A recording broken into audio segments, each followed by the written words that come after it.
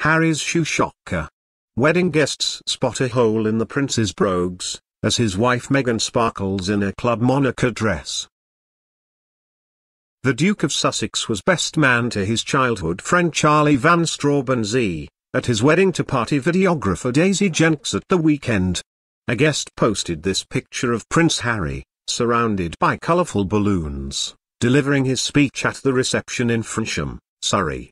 A few eagle-eyed revellers also noticed the big hole on the bottom of his left shoe. At least his wife, Suits actress Meghan, who was celebrating her 37th birthday, made up for his shabbiness by looking pristine, in a £400 Club Monaco colour block dress.